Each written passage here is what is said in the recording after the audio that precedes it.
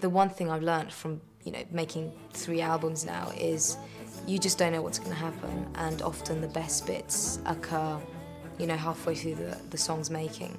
So you kind of have to sort of almost take a leap of faith and trust that, something magical will happen, and often it does.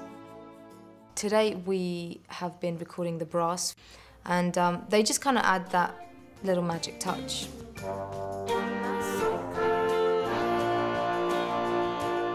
These tambourines sound pretty good with a snare drum. That's their secret. Ray Cooper is a legendary percussion player, and when he came in and recorded on some of the tracks, he was really incredible. He really added a lot to the songs. If I were to describe what happens on a standard recording day, it would basically involve you pick a song, whichever one you want to start with, and we'll play it to the band, let the band familiarise themselves with it.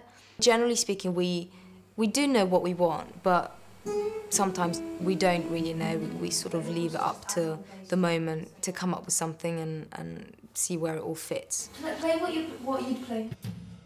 And then we usually take 1 or 2 takes, maybe 3, depending on how easy it all fits together. After we've done a good first take, we'll all go into the control room to listen back to what's been recorded, and every person sort of listens to their bits and wonders how much they hate it or they love it. Then we'll start overdubs.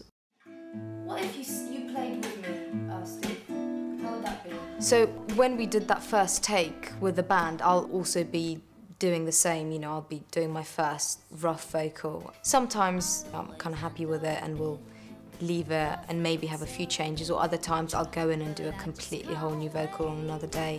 To break out of this perfect circle. You do just know, you just go into the studio and you kind of, just by the fact that you've grown and developed, the album will be different to the first 2. It's not about just changing for change's sake. It's kind of just having different interests and trying to stay true to your heart and not just trying to emulate the successes of the first 2 records. And so I think the most important thing is to be brave and to do what you believe in, and never to release what you're not 100% happy with.